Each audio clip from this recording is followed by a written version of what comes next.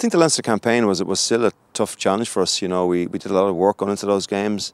We paid a high level of respect for the teams that we were playing and prepared accordingly for us. And so those results just didn't happen. Players had to prepare and bring a performance to the plate. The Laney Cup, the Leinster Championship means a lot to this Dublin team, and we're very proud to win it this year.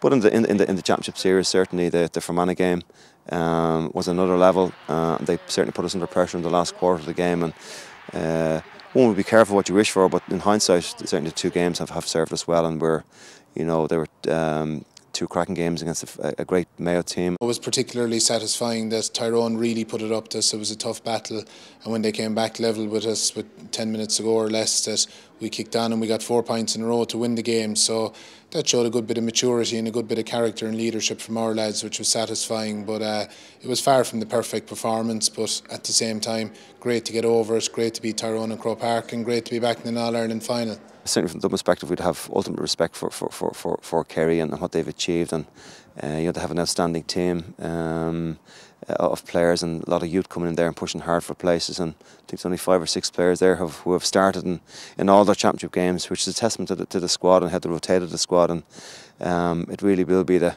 finishing teams that'll challenge for honours on Sunday. Oftentimes when an opposing manager speaks about the opposition, everyone thinks that they're always trying to build them up, but I think with Dublin everyone realises what a good team they are, what a good squad that they have, very strong bench.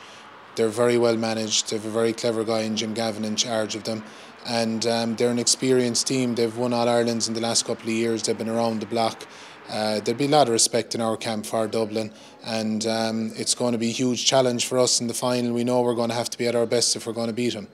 They're traditional teams who like to play, catch and kick football, but I think behind it all there certainly are systems in the modern game, both defensively and offensively, and I'm sure they would have been working hard at their game and looking at us and our strong key points and trying to mitigate against those, and likewise for ourselves. But from the Dublin perspective, we've done most of our work the last 2 weeks on our game and trying to get our game right, and if we can do that, we'll hopefully put ourselves in the position to get a result. There's a great rivalry there, and I think there's a mutual respect between both counties.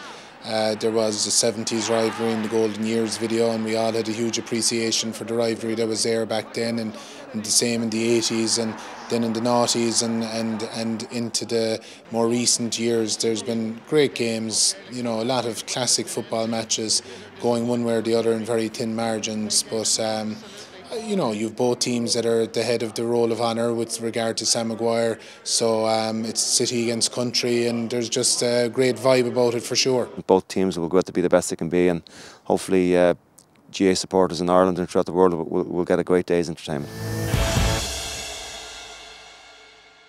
GAA, be there all the way.